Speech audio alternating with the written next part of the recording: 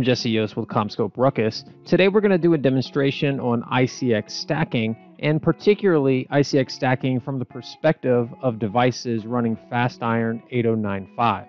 Before we start issuing commands to set this stack up, we do need to make sure that all of the devices that we're trying to include in the stack are running the same firmware version as well as the same code. So in my environment, these 5 devices are all running switch code. If I wanted to have router code, I could do that, but all devices would need to be running that router code. The other thing that we need to consider is the type of devices in our stack. You can mix different models within the same product family, but you can't mix product families. In this example, all of my devices are ICX 7650s, but there is a mix of ICX 7650 48F and 48ZP, which is okay because those are still in the same product family. I could not, however, mix a ICX 7650 with a 7850 in the stack. You do have to make sure they are in that same code family.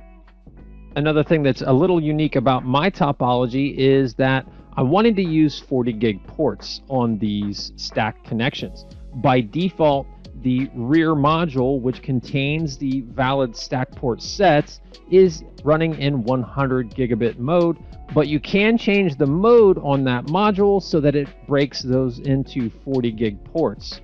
So I have to do that before I start issuing any of my stack configuration commands. I will say, in terms of determining what your valid stack port sets are, you need to refer to the FastIron stacking configuration guide for whatever release you're running. In this case, again, we're running 8095.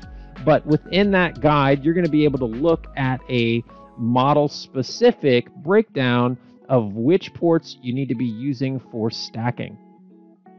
So let's go ahead and get into the configuration. Now, I didn't want to go ahead and do this without showing it and just have the example ready to go, because the stacking is actually pretty intuitive with what we're about to show you. But again, I need to do some things to make that rear stack module become 40 gig, and I'm going to go ahead and do that now. So if I go into the stack unit, I can put in the command rear module stack 40G, and I can write that to memory, and I actually do need to reload this device. So I'm going to go ahead and do that on all 5 of these devices, and then we will come back and take a look at the next step.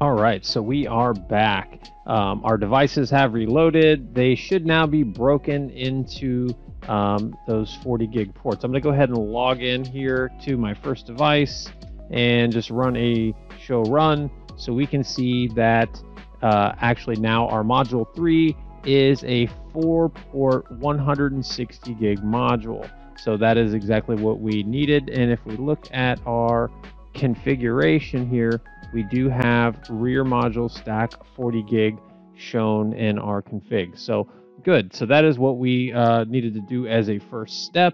And as you can see, there's really no other configuration on these devices other than that.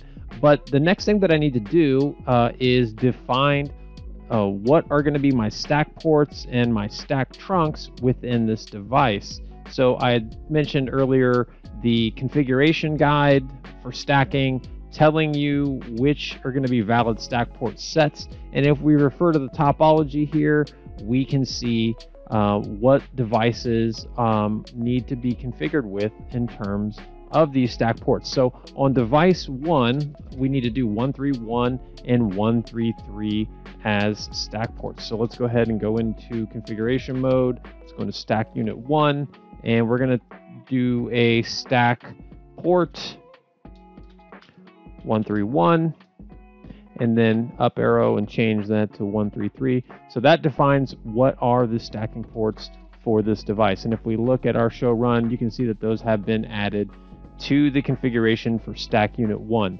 I need to do the same thing on the rest of these devices.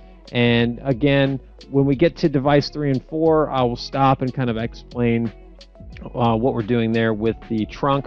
But I need to go ahead and do this, so I will speed this up and get these configurations running.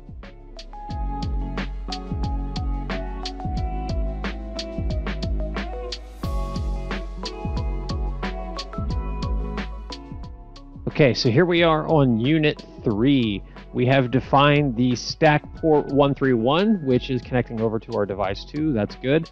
But as you can notice, the connection between device 3 and 4 is actually a trunk.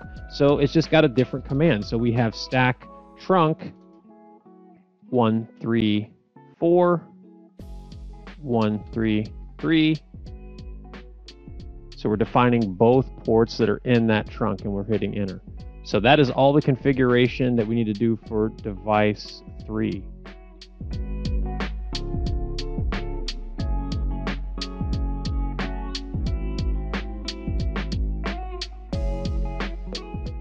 And likewise on device 4, we have to do the same thing here. So we're doing 132, 131 for the trunk,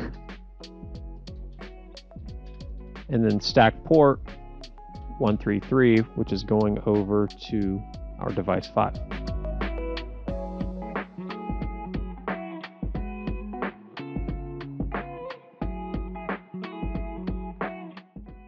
Okay, so at this point, our devices have all been broken out into 40 gig mode for that rear module, and all of our stack trunks and stack ports for this topology have been defined. We are now ready to start our configuration of the actual stack. So I'm going to go back over now to the device that I want to be my active unit. From the active unit, now that we've got all those configurations applied, all we have to do is run stack enable on this first guy here.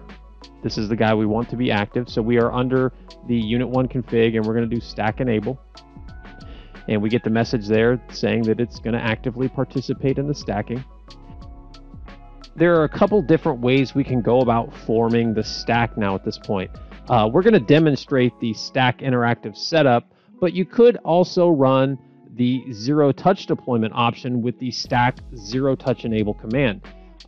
If you are going to use the zero touch enable command, we have to make sure that all of the devices that are in this topology have no configurations applied to them. So if one of our devices was configured with VLANs and the rest of them were kind of defaulted, that switch that had the VLANs would be omitted from that zero touch enabled discovery. It would actually come up and tell you, hey, we're not going to join this guy to the stack because he's got this configuration on him.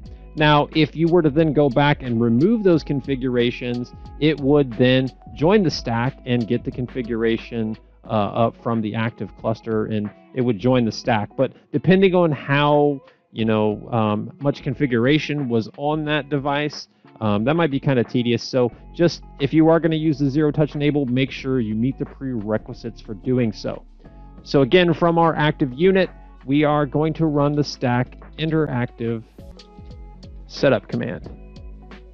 So we need to run our stack interactive setup command from privileged exec. You can't run it from the stack configuration or from config mode. We have to be at the privileged exec level, and we are just typing in stack interactive setup, and it will start the process. Now we do have a few options. We could change stack unit IDs. So this is going to be useful if you've already got your stack and you want to kind of change the way things are numbered within the stack. You can do that with option 1. You can then choose option 2, which is going to discover and convert new units to members, or option 3, which would convert existing or new standalone units to members. So if you wanted to add some devices, you could do that with option 3 to an existing stack. But in this case, we're going to run option 2 because all these devices are new, and we want to kind of take a look at all of the configurations on all of these guys here. So I'm going to choose 2, and it's going to go ahead and start probing.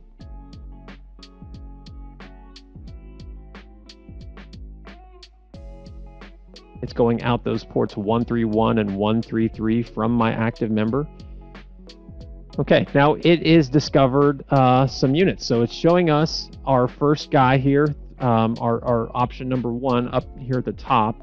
So that is the member we've run this command from. And what it's discovered are listed down here in 1, 2, 3, and 4. So again, we've got 4 devices plus the one we ran the active discovery from. That is all 5 devices. So it has discovered this ring topology and it's saying, hey, is this the one you want to go with? And the answer is yes. Now it is asking us, do we want to change the IDs that are on this on these switches? So right now we would have the ability to change that ID, much like the initial option 1, right as we ran the interactive setup. We can also change those IDs as part of the discovery, but I don't need to do that. I know how these are cabled. I'm going to want them to go ahead and just populate this for me. So I'm going to just accept the defaults on all 4 of these members. And once I do that, it comes up and shows me our topology here. So we have 5 devices and we can see how they are discovered and connected. And this matches the topology that we have.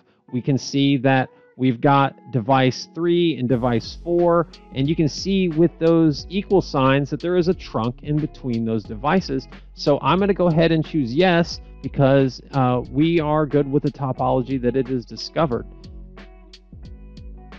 So at this point, it's going to go ahead and reboot all of the member devices and put them into this stack. So I'm going to go ahead and just speed up time here, and we will come back once all those devices have settled.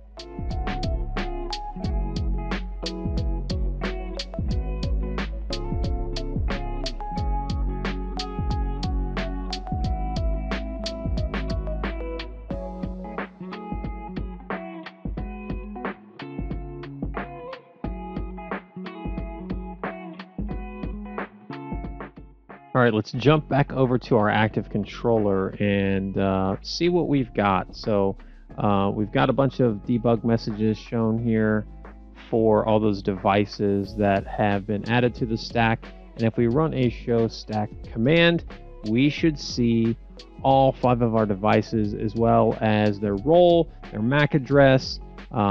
We didn't configure any priorities to kind of force additional standby roles and things like that, but you certainly could do that prior to kind of issuing those stack commands to get this thing to be configured as you want for your environment. But here we are with our stack, and we can see in a show interfaces brief all the different port options that relate to all of these different units. So again, we're not going to go through what these ports mean. We do definitely do that in the training, but you can see that now we can manage all 5 of these devices right from this one active node. And actually, if we go and look at any of the other devices, they all look the same, right? So if we log into this guy, we can see that he also looks like 7651. So all these guys are being controlled by these active and standby controllers. They all have the same configuration and they are meant to be managed as such.